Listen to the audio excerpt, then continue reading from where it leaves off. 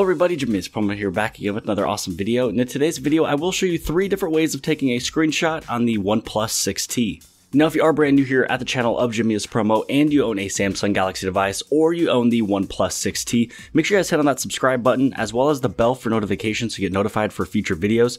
And don't forget about that playlist tab on the very top so you can check out the entire playlist I've made so far for the OnePlus 6T as well as the Galaxy Note 9 and the S9, S9 Plus. So when it comes down to smartphones, what is the best and easiest way to take a screenshot? Sometimes you'd like to have more than one option or one way of doing something. And when it comes down to screenshots, this is no exception. Sometimes both of your hands are busy, maybe one of your hands is busy, maybe you're able to use a couple different fingers, and sometimes you're able to do something as a simple swipe. So when it comes down to the OnePlus 6T, the 3 different ways of taking a screenshot is by going with the old-fashioned 2-fingeroo with the power as well as the volume down.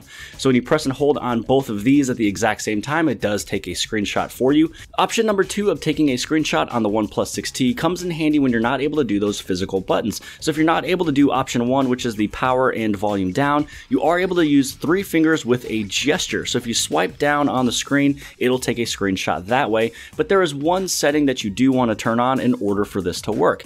So if you pull down and you go inside of your notifications panel, you'll see the settings icon. Once you click on that icon for settings, you're going to go over here where it says buttons and gestures. Now inside of here, you'll see the option here for quick gestures, and this is where you have that 3-finger screenshot. So once you have this one toggled on, you are able to use 3 fingers to take a screenshot pretty much in any screen. The last option, which is option number 3 of taking a screenshot on the OnePlus 6T, comes in handy when you're not able to use 3 fingers for a swipe down. Maybe you're wearing gloves in the winter, maybe your hands are super wet, or you're cooking, you're not really able to touch on the screen, it's not really being responsive, and maybe you don't want to use 2 fingers to take a screenshot with the volume down and power. This is a simple way of doing it simply with your thumb. So if you press and hold on the power button, you have the options on the very top right hand side where it says power off, restart, or screenshot. So once you hit on that option for screenshot, that is the 3rd and final way of taking a screenshot on the OnePlus 6T. So there's 3 simple and easy ways you're able to do it. You can do it with the power and volume down if you like to use 2 fingers. You'd also be able to use your 3-finger swipe down if you would like to just use a simple fast gesture. And if you're only able to use 1 finger, or in this case, the thumb, you are able to press and hold on that power button and then hit on screenshot that way.